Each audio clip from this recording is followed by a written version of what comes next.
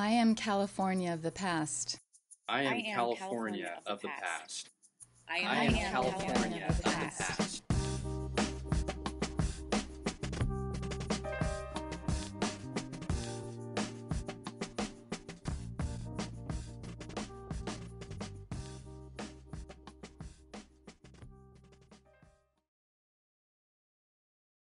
My name is Nirmala, and today I'm going to tell you my story as part of this series. My story is not one so much of a past of past times in California, but rather one of a new beginning here. My links with California go way back to my childhood and those enchanted evenings in front of the big screen watching Walt Disney's Cinderella or Snow White and the Seven Dwarfs or Sleeping Beauty. In fact, Woody Woodpecker, Looney Tunes, and Tom and Jerry, they've all been part of my childhood, an inseparable part. And so I've always felt this link with California. We actually came to California after my husband retired. We have our two sons here, and they said that they wanted us to move here because they felt it was more practical for us, the two of us to move, than for all of them to make short trips to India. It wasn't an easy decision to make, to uproot ourselves at that stage in our lives and move to a new place. I mean, it wasn't a strange place, but it, nonetheless, new lifestyle. And so we thought about it a good deal. And it was, of course, the grandchildren who tilted the scale in favor of move here to the US. Our experience from earlier visits, had made it very clear that unless we were mobile, we would lead very, very restricted lives. We would have to depend on the children to, take us out to places and things. So the very first thing that we did was to try and get our driver's license. In retrospect, it is very amusing to think of how we pored over the California driver's handbook, looking up every single rule and trying to see how different it was from what we'd been used to. And we pored over its pages and tested each other on the do's and don'ts of lawful driving here.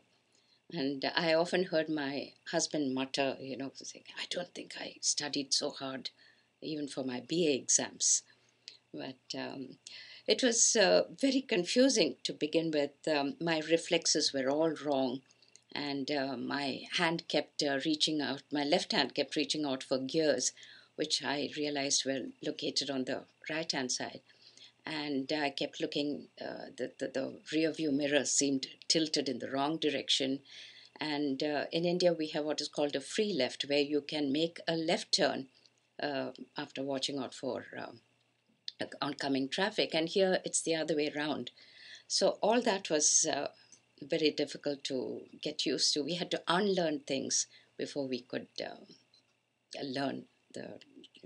Anyway, it all paid off, and soon we were driving around, and driving around in more ways than one, because often we lost our way and found ourselves almost back where we started. And it was much later that my son here got, quite frustrated with trying to tell us how to get back. And he presented us with a thick, fat book, the Thomas Guide, the street maps.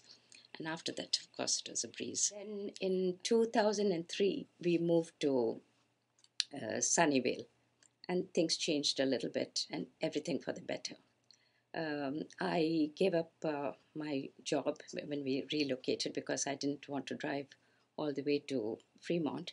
But we were now about 15 minutes drive from my son's place instead of 40 minutes. And then there were several nieces and nephews living within 15 minutes driving distance. So that was good. And because I had quit my job, I now had a lot more time for friends and family visiting. So that was good too. Once we settled down, we started looking, getting familiar with the neighborhood. And one of the first things I did was to become a member of the Sunnyvale Public Library.